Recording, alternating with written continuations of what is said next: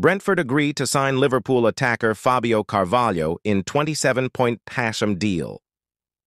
Brentford has agreed on a deal to sign Liverpool's attacking midfielder Fábio Carvalho for £27.5 million. Carvalho, who previously played for Fulham, will return to West London after completing formalities, including a medical. Personal terms have been agreed. Carvalho was contracted to Liverpool until 2027, having joined them from Fulham in the summer of 2022 for an initial fee of $5 million.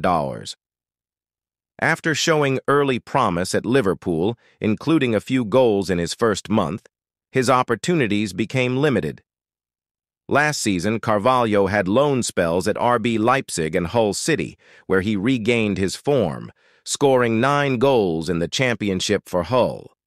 Despite promising performances during Liverpool's preseason tour, including goals against Arsenal and Manchester United, manager Jurgen Klopp and his successor Arne Slot considered him surplus to requirements. Southampton had a recent bid for Carvalho turned down before Brentford made an offer that included a 17.5% sell-on clause.